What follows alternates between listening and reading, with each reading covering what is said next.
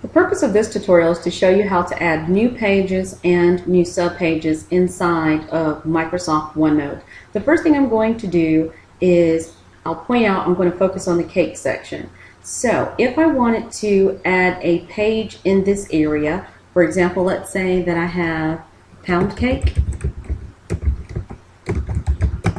If that's going to be one of the different types of recipes that I'm going to have in the recipes notebook, what I might decide to do is to add in a new page for chocolate cake. So I come over here to the right and I click new page, and now I can say chocolate cake.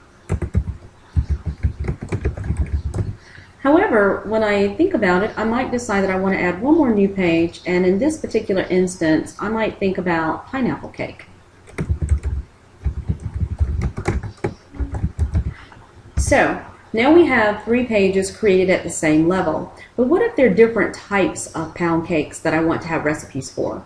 Microsoft OneNote allows you the opportunity to add in sub-pages. You can do this in a host of ways. So for example, I could say new page, and I'll notice that it puts a page down at the bottom.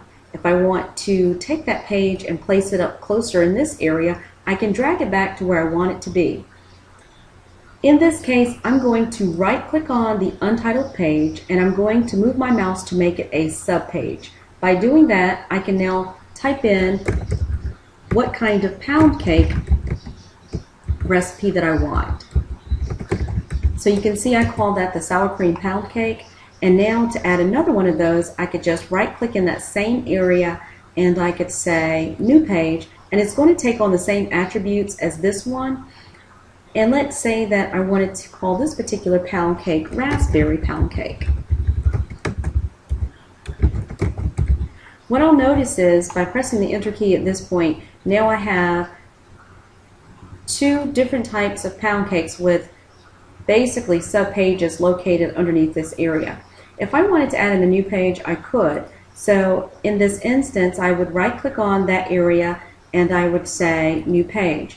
But if I change my mind and said, you know, I want this to be a page that is at a regular level, you can right-click that Untitled page, and at that point you can say promote subpage, and you can see that it moves over to the left side.